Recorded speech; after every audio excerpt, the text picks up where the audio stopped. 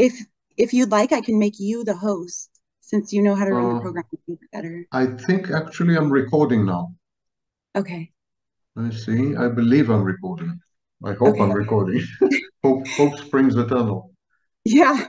If not, I am happy to send Sure, mine. sure, absolutely.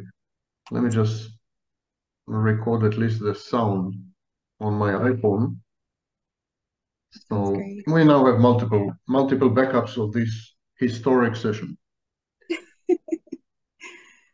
So, Sam Yeah, Diamond, I'm all yours. thank you so much for joining us. I can't thank you Thank enough. you. It's such an honor to have you on the show, and um, we're Thank you. privileged. Thank you for having me. Um, so this may be a little bit less conventional of the type of interview that you're used to. I've read your book; it's phenomenal. Um, Thank you. your life is very interesting. Your the way that you've grown up is very interesting. You've been through quite a lot in your life. Um, the podcast that we're launching, the approach is actually less oriented on the pathology of narcissism and cluster B personality and more oriented on self accountability of the victim. Um, and our approach is that we would love to teach people on as it unfolds sort of about cluster B personality and then how to recognize the aspects of cluster B in order for them to recognize their own attachment styles and other things that would affect their choice in those that they surround themselves with. That's So quite a tall order. Yeah. yeah, and having you're actually our debut episode, and we're so honored to have you because Thank you. you actually coined the term narcissistic abuse as well as basically the original language of narcissism itself. Yeah, I'm that old. True. Yeah, that's amazing. I have so many questions for you on that, and I wanted to start by um, just kind of jumping in with a thought that I'm curious what your thoughts on the fact that the term narcissism or the diagnosis of the public of narcissism is so overused. Um, I feel like we've noticed a lot in our interviews that if there's any sort of fighting in a relationship, people tend to blame the other person as being a narcissist. And I feel like a good approach would be to ask you how to recognize the early signs of cluster B personality when becoming involved with someone, whether it be professional, romantic, or otherwise, and also how would someone disassociate themselves with that relationship, or is it a good idea to disassociate yourself? It's a good idea not to have a relationship to start with. Seriously. But first of all, a bit of a historical context. The sociologist Campbell said that we have transitioned from the age of dignity and reputation to the age of victimhood. We tend to self-define via various dimensions of victimhood. Victimhood became a proxy for identity politics. So today, when you try to make sense of your life, when you try to make sense of your society, environment, historical processes, when you try to predict the future, when you try to gain a modicum of certainty and determinacy and stability and safety, a sense of safety, the most handy metaphor is victimhood. So you would ask yourself, who has been victimizing me? Surely everything bad that's happening in my life is not my fault. It must be someone else's fault. So in this sense, victimhood is actually an extension of narcissism. It's an alloplastic defense. Now, alloplastic, we distinguish between two types of defenses. A defense is a way to falsify reality so that you can, so to render it more palatable, more acceptable, so that you can survive in reality by falsifying it, by lying to yourself, by self-deceiving. So this is a good definition of defense. And we have two types of defense. We have autoplastic defenses and alloplastic defenses. Autoplastic defenses is tending to blame ourselves for everything that's gone awry or wrong. You know, it's my fault. I should have behaved differently. I should have done things differently. You know. And alloplastic defense is a tendency to blame others for every mishap, every misfortune, every defeat, and every failure. It's never your fault. You're never guilty. You're never to blame. You have had no contribution to the situation, to the adverse circumstances in which you find yourself. It's all 110% other people's fault. And this is a good description of victimhood. Now, the cluster B victimhood movement is no exception. People define themselves as victims of cluster B personalities, dark personalities. And so it's a handy metaphor. And it's what we call hermeneutic device. In other words, the kind of thing that helps you make sense of reality and imbue it with meaning. In this sense, it's a religion, because that's exactly what religion does. Religion is a morality play between good and evil. And religion also helps you to make sense of the world and to feel that you are meaningful, not meaningless, but meaningful. And so there's this new religion of I'm a victim of a narcissist. I'm a victim of a psychopath. I'm a bigger victim than you are. No, I'm a bigger victim than you are. My abuser has been the worst. If you don't know what you're talking about, my abuser has been the worst. And there's this ridiculous, vainglorious competition of, you know, who's been more victimized and whose abuser has been more minacious and monstrous and so on and so forth. And there are even idiotic terms like empaths and super galactic empaths, I'm kidding you not, and supernova empaths and so on and so forth. And it's really bad out there. It's bad out there because this is a debasement of the coinage of language. It's a corruption of language. When we corrupt language, we corrupt our ability to act in the environment and on the environment efficiently. Language and self-efficacy are interlinked. If your language does not reflect reality properly, if it falsifies the information about your environment, then you're likely to make bad decisions, wrong choices, and pay a very heavy price. So we are corrupting language. We are slapping the label of narcissist on everyone we disagree with or don't like. And we are casting ourselves as victims when actually what has happened is that we have been victimized. Now imagine that you have been mugged.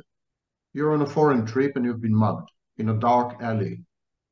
I don't know what you might be doing in a dark alley, but okay, you were there and you have been mugged. Now you're not going to define the rest of your life as the victim of a mugging. You're not going to say, if people ask you, who are you? You're not going to say, I'm a victim of a mugging, you know.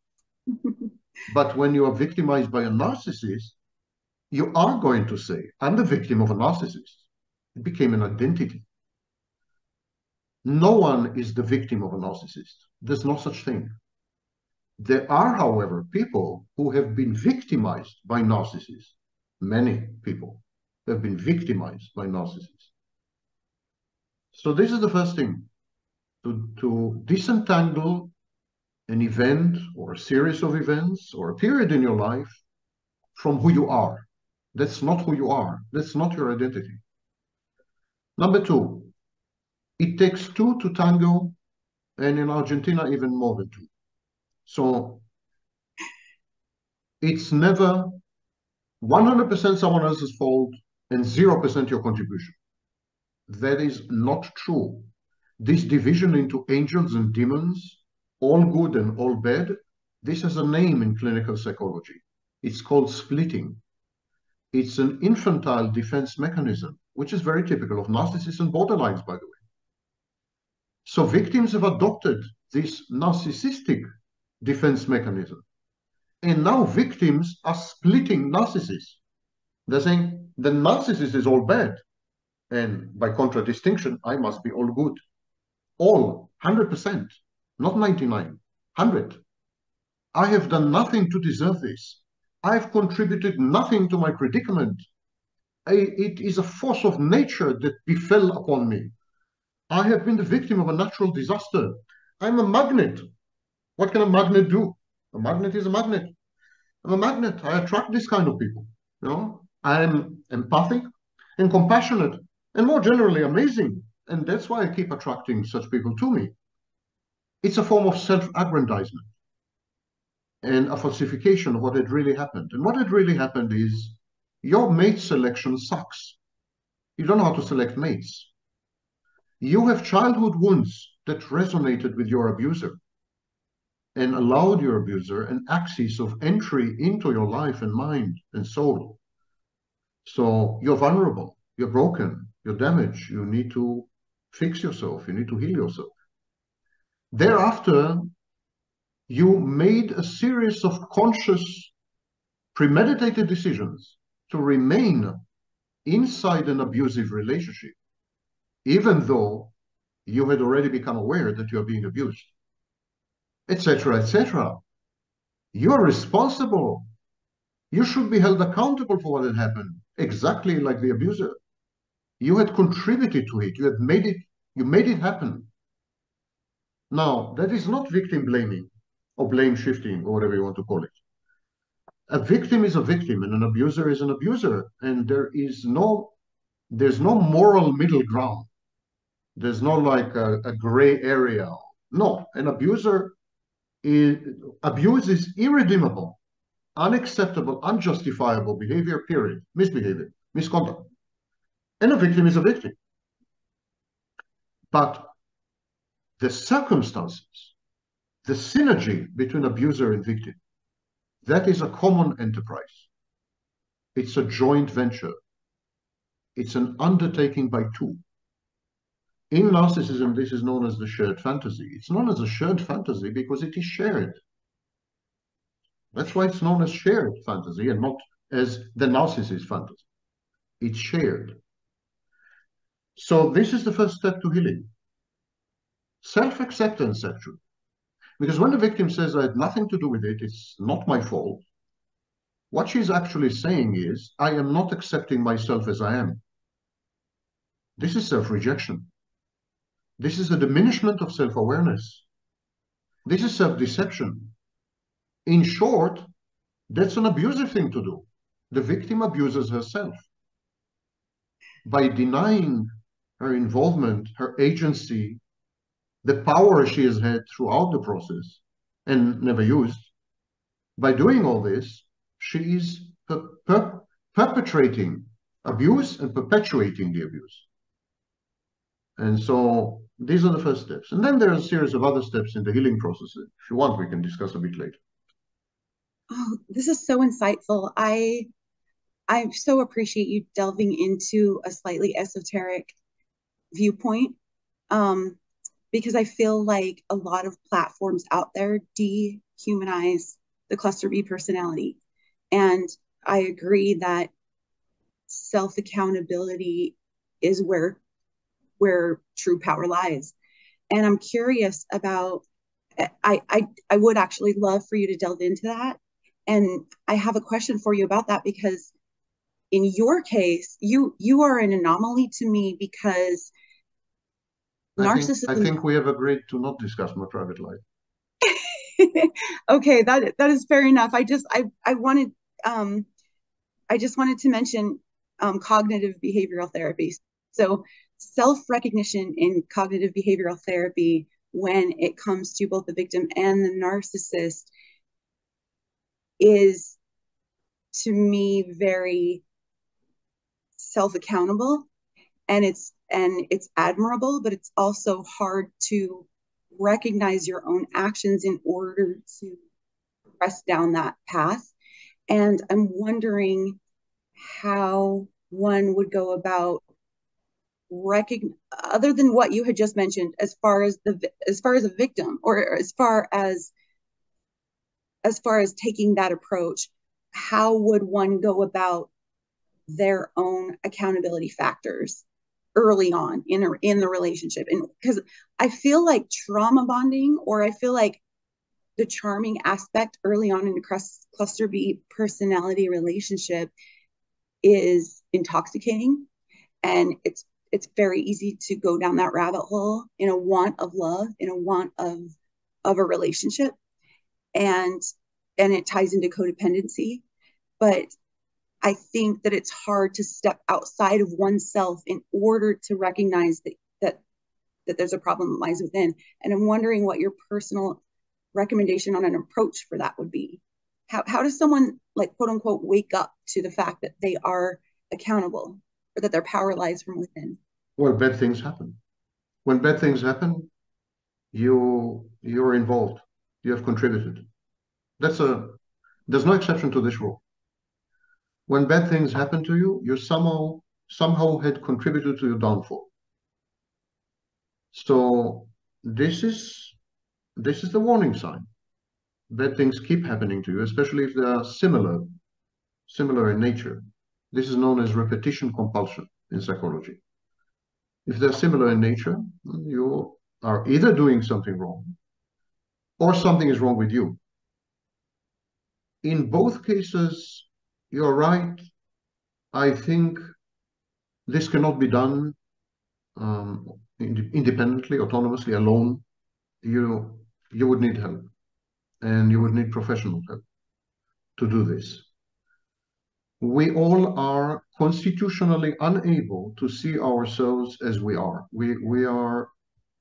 This is the meaning of defense mechanisms. We all have psychological defense mechanisms whose role is to prevent us from coming face to face with ourselves.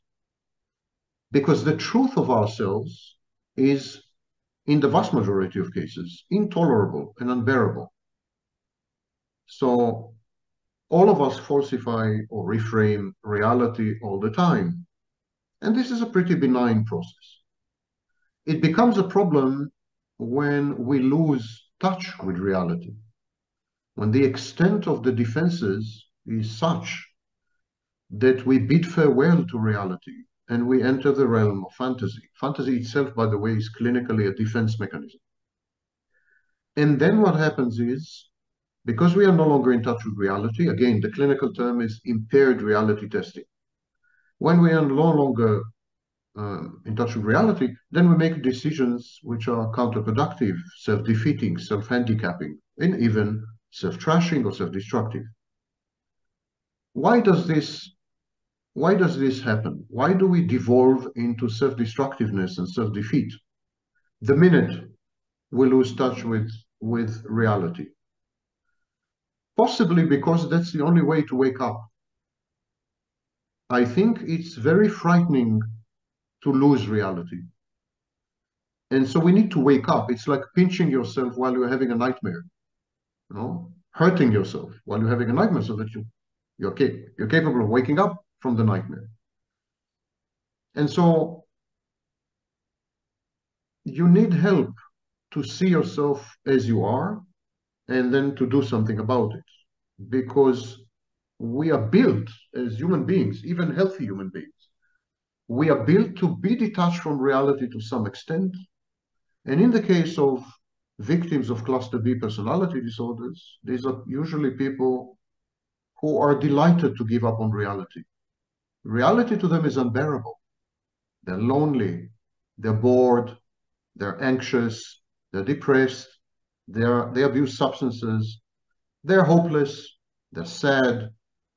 Something is wrong, which renders reality so unacceptable and so burdensome, so unbearable, that any substitute to reality is considered better. So here comes the dark personality or the cluster B personality and says, I have a full-fledged alternative to reality. It's a virtual reality.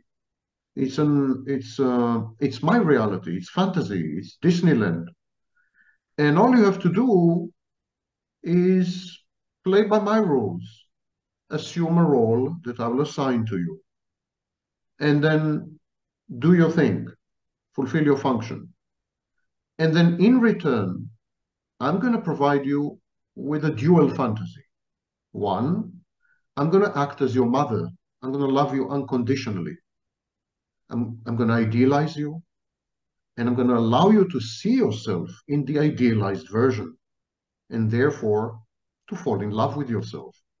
I'm going to allow you for the first time in your life to actually love yourself, because you will see yourself, or you will have seen yourself, through my gaze.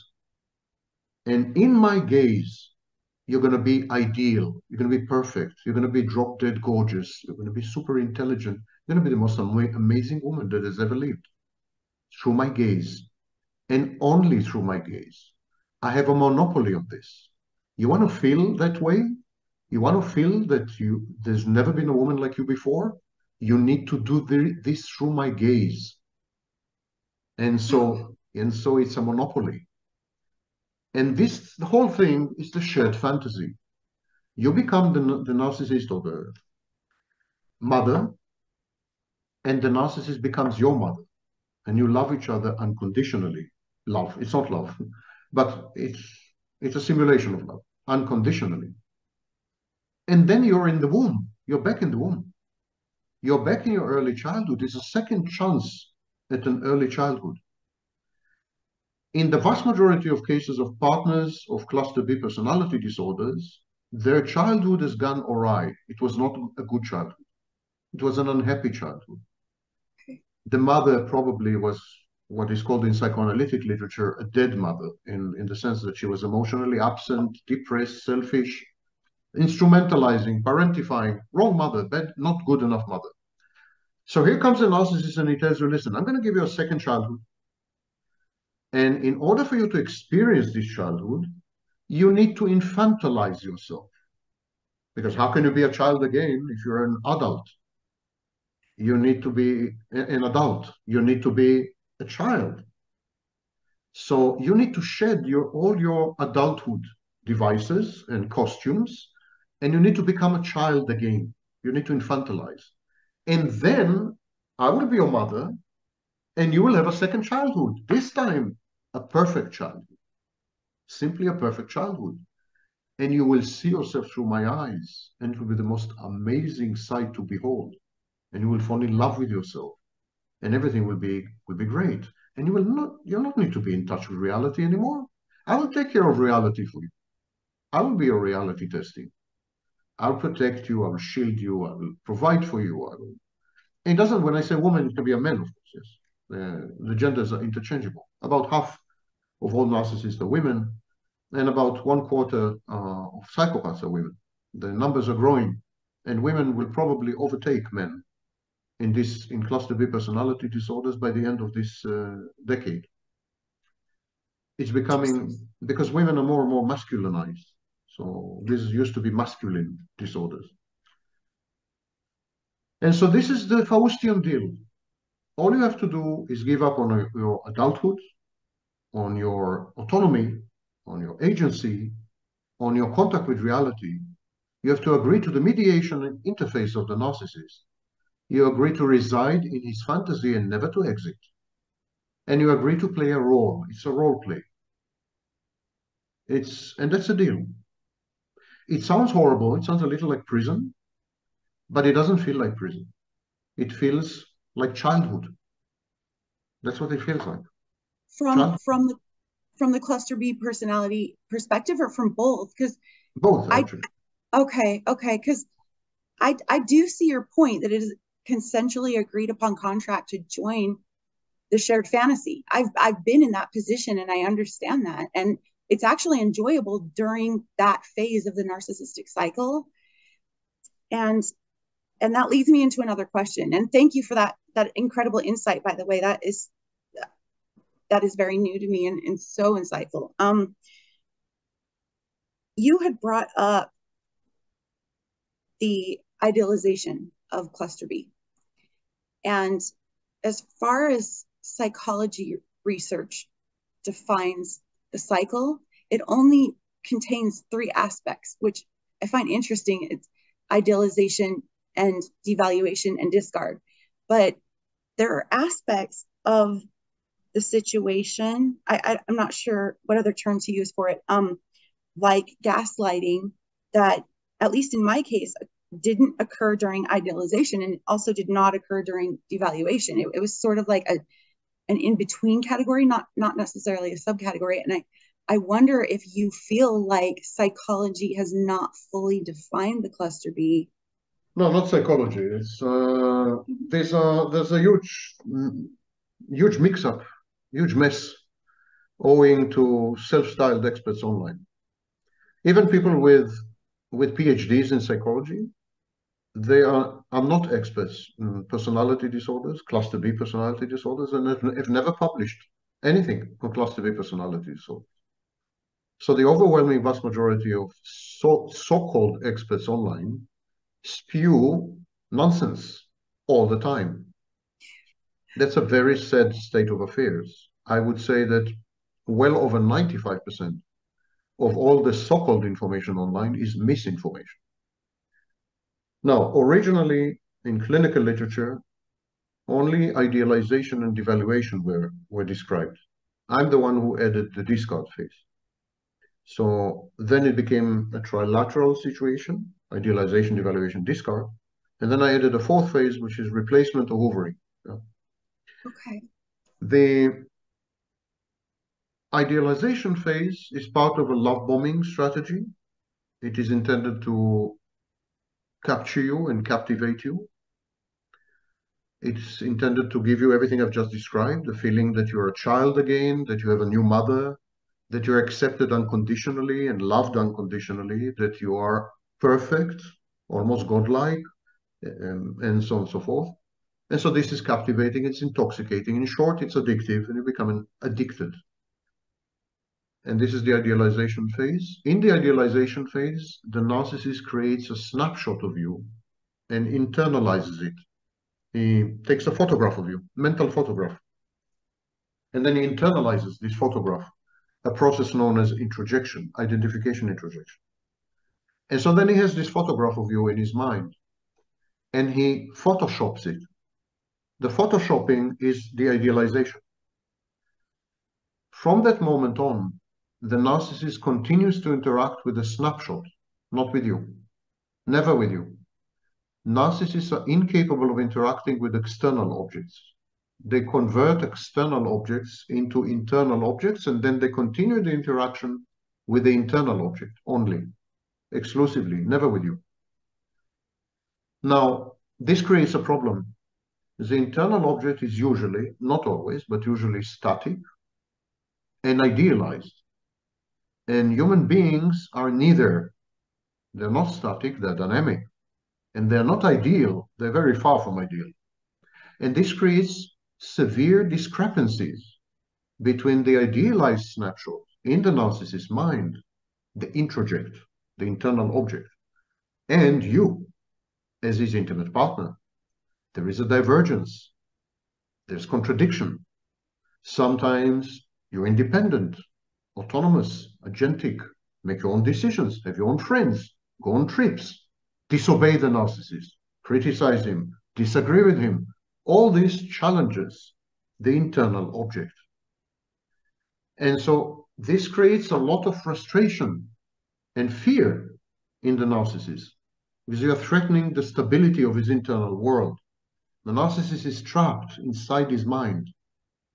And in this landscape, there are hundreds of internal objects, all of them idealized, all of them static, and the narcissist interacts with these objects. If you were to challenge one of these objects, it's like a house of cards. The whole thing will fall apart. Everything I'm describing is more or less applies to the borderline, not fully. Does not apply to the psychopath, which is one of the reasons I think that psychopathy is actually not a mental illness at all. But we will leave it aside for a minute. So then the narcissist begins to regard you as a threat. The more you deviate from the internal object, the more you undermine the internal object, the more you challenge the introject, the less idealized you are in reality, the more threatening you are, the more menacious you are to the narcissist. So you're becoming the enemy. You're an enemy. And this is called persecutory object. You're becoming a persecutory object. You persecute him. You challenge him all the time. So gradually he begins to hate your guts. And you are never capable to fully conform to the internal object. It's impossible. So it's inevitable. Devaluation is inevitable. The narcissist, Okay. sorry? I was just going to say for everyone that they're involved in. Yeah, no exception, because there's always an idealized snapshot, idealized photograph of you, and you can never measure up to it. You can never conform to it because you're alive. You're alive. You're changing, making decisions. So you can never conform to it. And so there's always this clash. You begin to represent eternal conflict, dissonance. Clinical term is dissonance. You create dissonance. So narcissist begins to hate you. The narcissist has a second reason, second very powerful reason to devalue you. The narcissist converts you into a maternal figure. You become his mother. The same way he becomes your mother, you become his mother. And this is the dual mothership principle. So you become his mother. From now on, you are his mother. The narcissist wants to separate from you and individuate. Children between the ages of 18 months and 36 months separate from mommy. They say goodbye to mother and they explore the world. This process is known as separation, individuation, becoming an individual. The narcissists, the borderline and so on, they never succeed to separate from mommy because the mother did not allow them to separate for a variety of reasons. She was a bad mother, a dead mother. She didn't allow them to separate. So the narcissist reenacts this incomplete separation. He says, oh, I found a new mommy. Maybe now I can separate finally. Maybe now I'm going to get it right. I failed with my original mother, failed to separate from her. Maybe now I'll succeed to separate from her. So he needs to devalue you also for this reason. Okay. The narcissist has two powerful motivations to devalue you. First of all, you keep frustrating him by deviating from the idealized snapshot, internal object. And second reason, you're his mother, and he needs to say goodbye to you in order to take on the world and become an individual. So devaluation is inevitable. There's nothing you could do about it. And there's nothing you have done to make it happen. It's nothing to do with you. And this is great solace, I think, for victims. Yeah, that does clarify a lot. And to expand on a certain aspect of that, I'm curious as to what your thoughts are as to why that disattachment to the maternal figure is more important emotionally, psychologically, or otherwise than the continuation of the loving feeling or being in a relationship where they feel, because I've seen that I think a lot of victim anger stems from that the victim wants desperately to give love. They desperately want to be loved.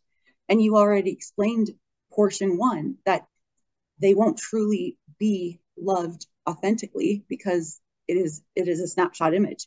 But as far as longevity and commitment, I think a lot of victims, they try harder and harder to please them so that they'll stay, not understanding why that cycle of separation is more important than the commitment, than the want to be loved.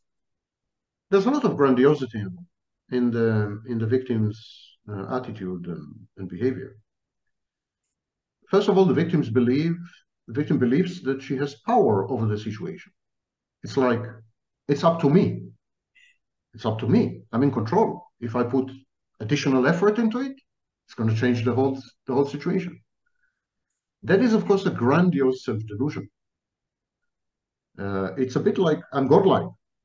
I can change these dynamics and make them different and so on. Second thing, victims want to feel special. They want to feel that they have been chosen by the narcissist or the borderline. They want to feel that they're unique. And the truth is, at least as far as the narcissist is concerned, because the narcissist interacts only with internal objects, who you are is utterly besides the point. You are replaceable, interchangeable, you're an excuse, you're a trigger, you're a nobody, you're nothing, you're fungible. This is something victims cannot countenance. They cannot accept this. It demolishes them. I think this is the worst aspect of being the victim of a narcissist. Having realized how insignificant you were the narcissist's insignificant other, not significant other. And this insignificance challenges the victim into a narcissistic defense, a grandiose defense. So the narcissist says, it's not true that I was not special to him. I'm a very special person. I have enormous empathy. I'm compassionate. I'm amazing. I'm beautiful. I'm this and that. These are grandiose narcissistic defenses. This is the vector of contagion of narcissism. Narcissism is infectious. You spend enough time with a narcissist, you do become narcissistic. Defensively, this is reactive narcissism. You're to defend yourself from further pain and further hurt and further humiliation and so on. You then have to deceive yourself into believing that you are, for example, invulnerable, that you maybe are omnipotent, you don't care, or maybe you're super special, or super galactic empath, and so on and so forth. And some victims remain stuck. They develop narcissistic and even psychopathic behaviors and traits. They develop borderline-like emotional dysregulation. And that's why borderline personality disorder is indistinguishable from complex trauma, CPTSD. So most victims suffer CPTSD, suffer from complex post-traumatic stress disorder. But CPTSD in clinical setting is almost indistinguishable from borderline personality disorder. So victims become narcissists and psychopaths and borderlines just by being exposed to narcissists, borderlines, and psychopaths. It's defensive, it's reactive, but it could be, a long-term thing, long-term issue. For example, most victims have a severely diminished capacity for empathy, inability to trust other people, so they become paranoid. Emotional dysregulation, I mentioned, they're overwhelmed by emotions. Mood lability, ups and downs in terms of mood. These are all features of cluster B, and yet we find them among victims, among all victims, actually. So let's see. Yeah, I can record now. Okay, great. Great. Thank you. You're welcome. So what would be your next question? So I wanted to ask you, so another issue that I find to be prevalent among those trying to recover after the discard phase in the relationship cycle is that I think they want to forgive the cluster B, and they also want to forgive themselves because there is a self-guilt dynamic as far as wondering why they didn't leave, why they were so bonded, which I think that you clarified greatly on the whys on that. I wonder what your personal take is on the approach of forgiveness. Also, if it's possible to forgive without an apology. It also, why cluster Bs have a hard time with self-reflection to apologize. No, cluster B personalities by definition are divorced from who they are, and they're divorced from reality. In the case of narcissists, they have a grandiose, inflated, fantastic self-image, which they need to protect against all countervailing information. Apologizing is admitting to an error, to a mistake. Apologizing is admitting to having done wrong. Apologizing is admitting to having been imperfect. So that undermines the narcissist's grandiose self-perception and is very unlikely. In the case of a psychopath, the psychopath has no morality and no conscience and no empathy and so on, and he sees no reason to apologize. If you were victimized by him, if he victimized you, it's your fault. You should have been more careful. You're stupid, and you deserve everything that you had it coming. You deserve everything that he has done to you. As concerning the borderline wants her intimate partner, his intimate partner, to regulate her emotions and her moods, to stabilize her, to act as a safe or secure base. So she wants her intimate partner to externally regulate her. And when the intimate partner inevitably fails, because this is a full-time job, the intimate partner cannot have a life of his own.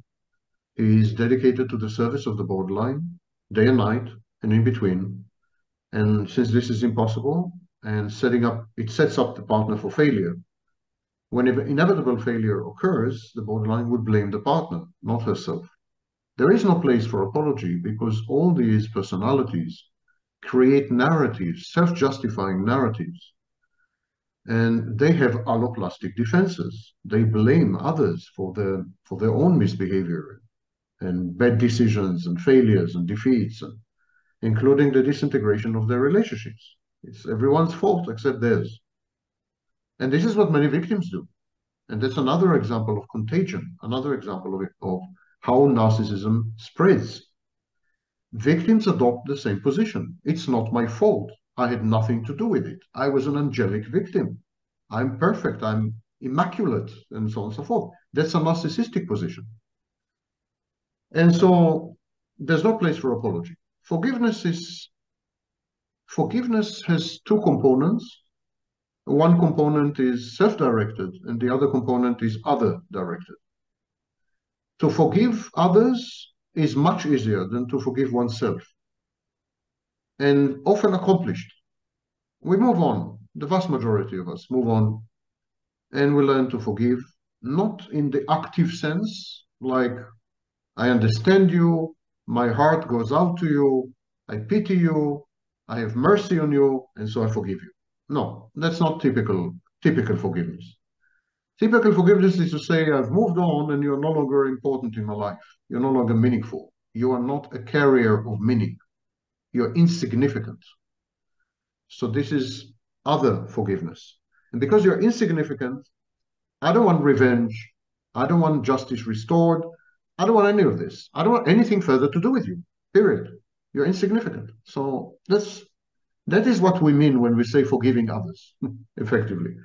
It is almost impossible to forgive oneself if one has elevated, grandiose narcissistic defenses. For example, if you consider yourself inordinately smart or intelligent, it would be very difficult for you to admit that you have acted stupidly.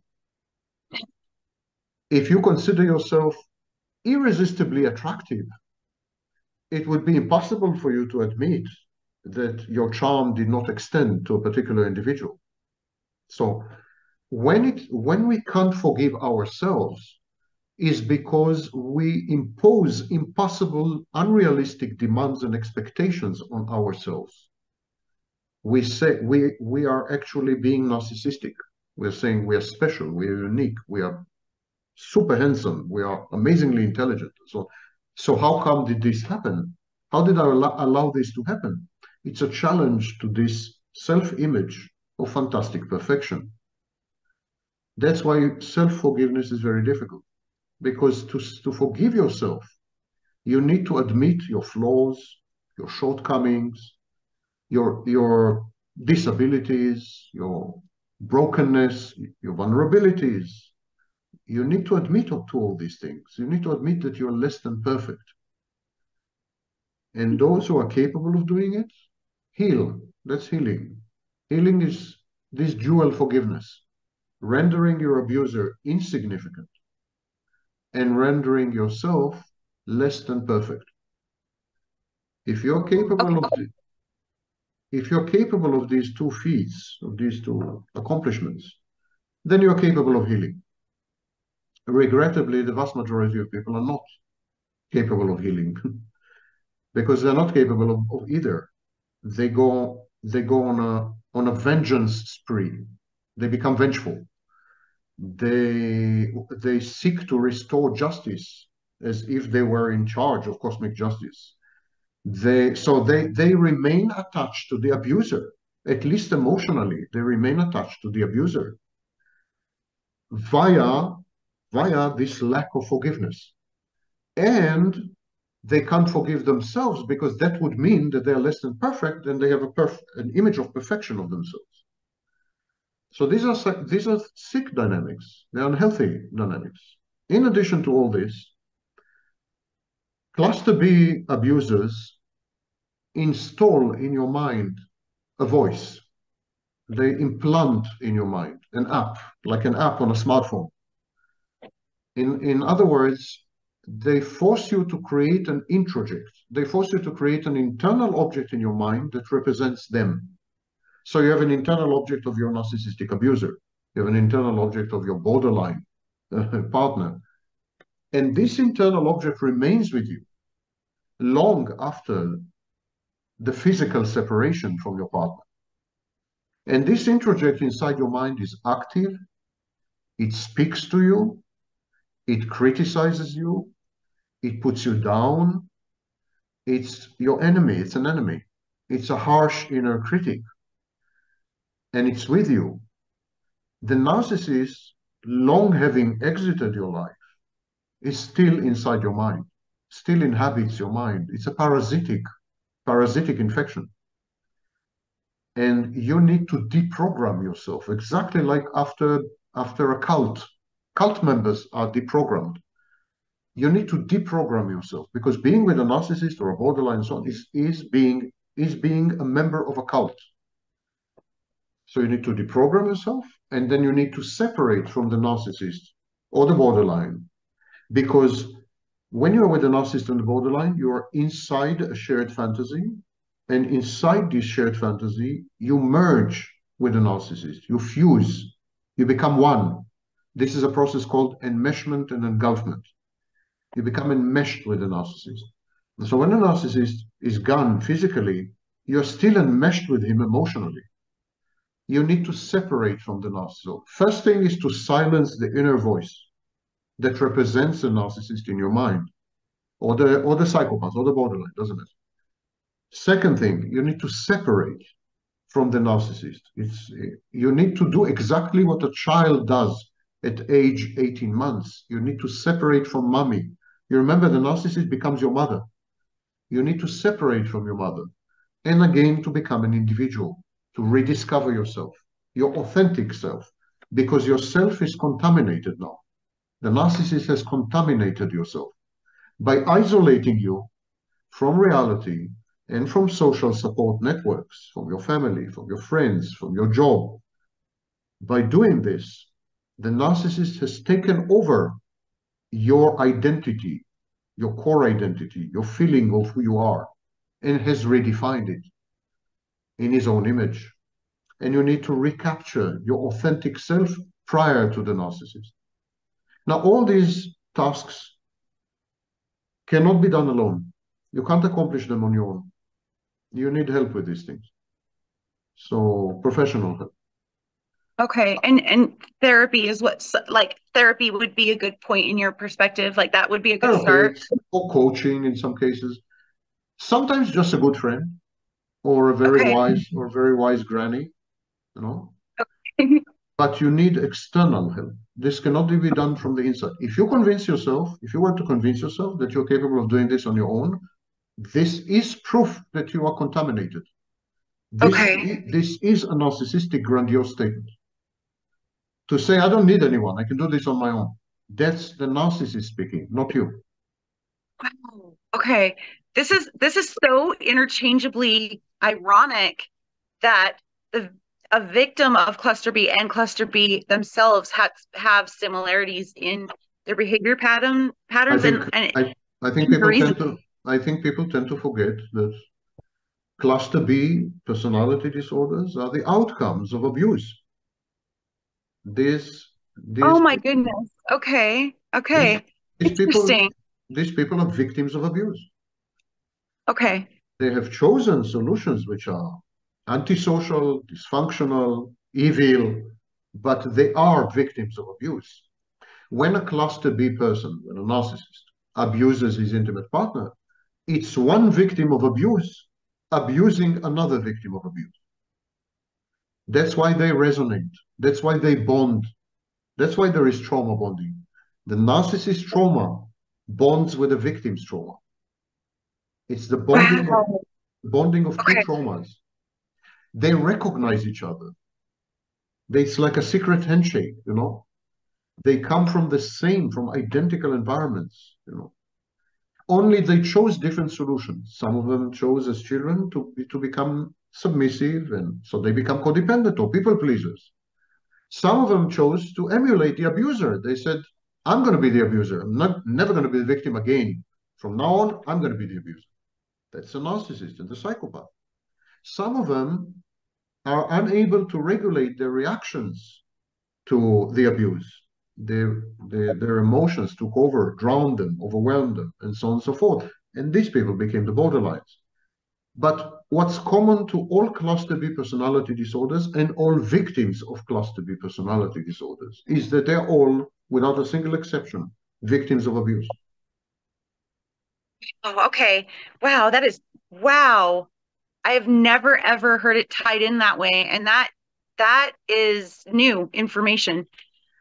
And it gives insight, I think, into the idea that I think a lot of cluster B behaviors are not necessarily diabolical. As you're saying, they are defensive. And that allows for a little bit more forgiveness. I think there is a little bit of a caution tape placed over that, though, in being careful as to placing forgiveness and understanding and recognizing and realizing that you cannot change someone else. You cannot love We, someone we, into we can changing. pity captive animals in the zoo, at the zoo. You know, the tigers at the zoo. We can pity them, these tigers, but we would never enter the enclosure. Never mind how much we pity them and how much we understand them and how much we sympathize and empathize with the tiger, with the poor tiger who's been taken away from Africa, from his freedom is limited, he's pacing his cage, his fur is falling apart. I mean, it's horrible to behold. And how our hearts our hearts are, you know, go out and we feel such compassion for the tiger, but we would be seriously foolish to enter the enclosure and pet the tiger. So we can objectively look at the narcissists and the borderline and say these are unfortunates. These are people who have been abused as children. These are people whose genetics predispose them to be mentally ill, like borderline and psychopaths.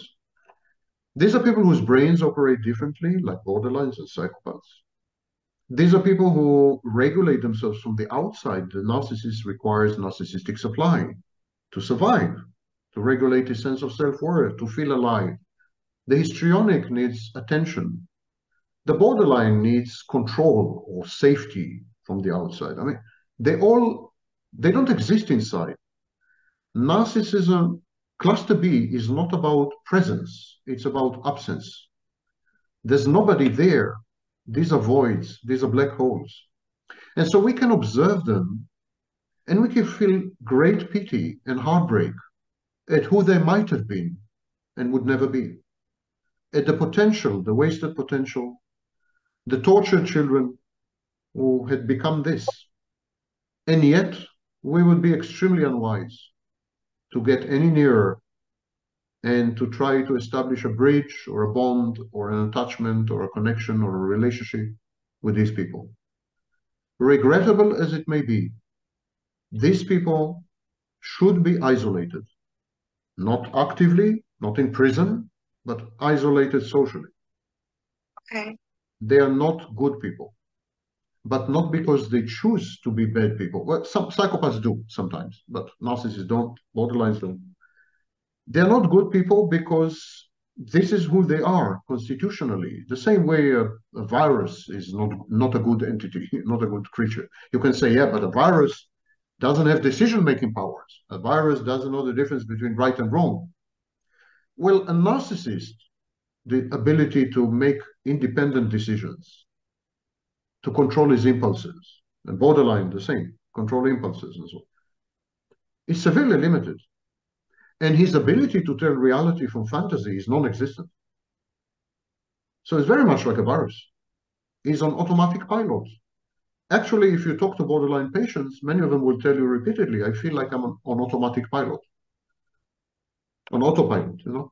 So these are semi-conscious entities comprised mostly of absence, in search of someone to suck into the maelstrom and the black hole, which is essentially insatiable. Okay. Stay away. So statistically, they are who they are. They're not going to necessarily recognize that a change needs to be had. Or even if they did recognize that, there is not a motivating factor to change. Is that correct? Or is Oh, it just sometimes they're very motivated to change, but they're incapable of change. okay, okay, Except borderline personality disorder. In borderline personality disorder, first of all, we have an effective therapy, which is okay, not the case with any other personality disorder. So we have dialectical behavior therapy, which was developed by a borderline.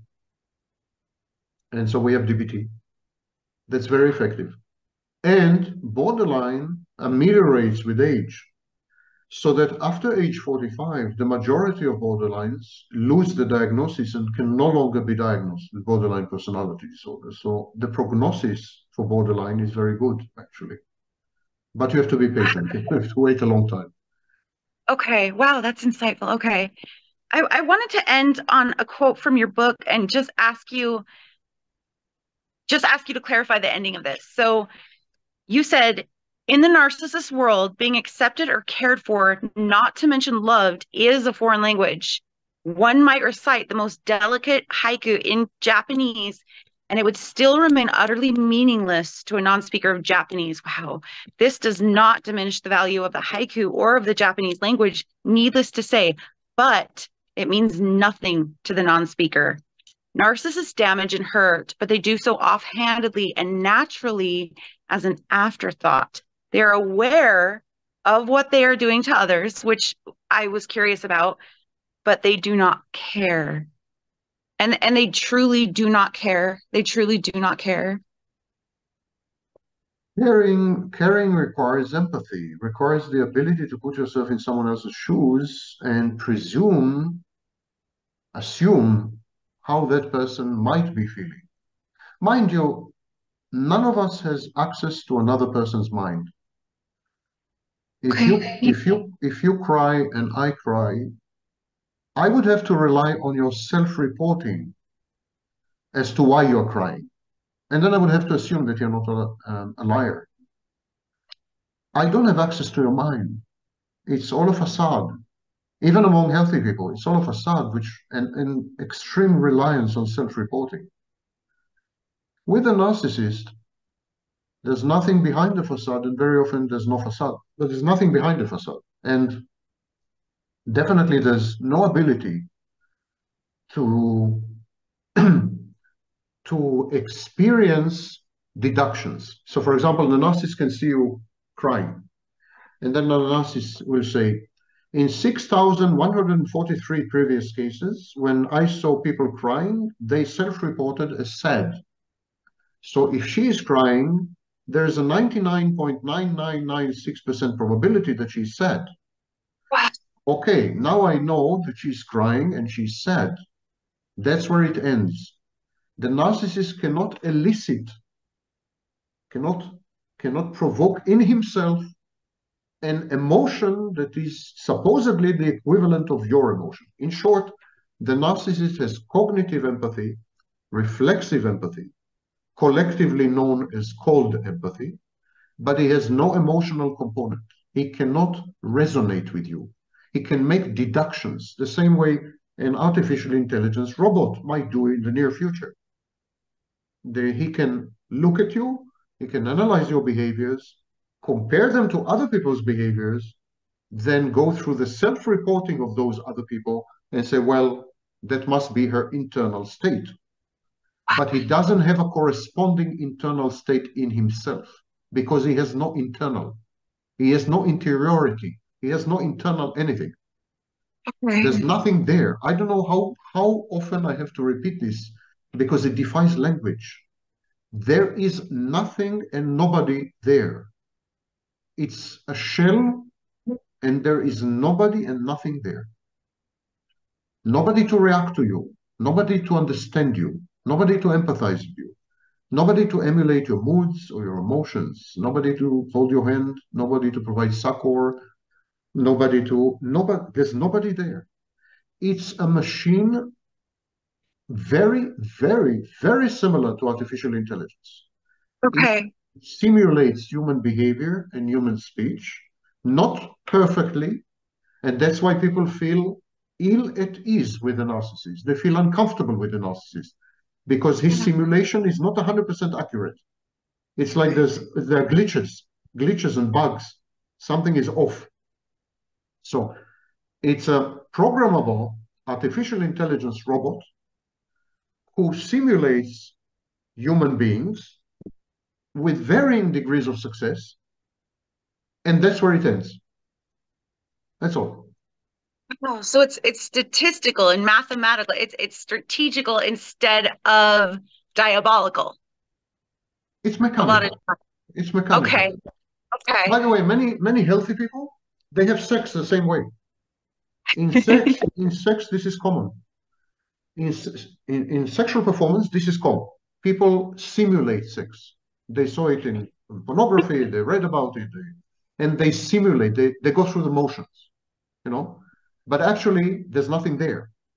There's nothing behind the sex.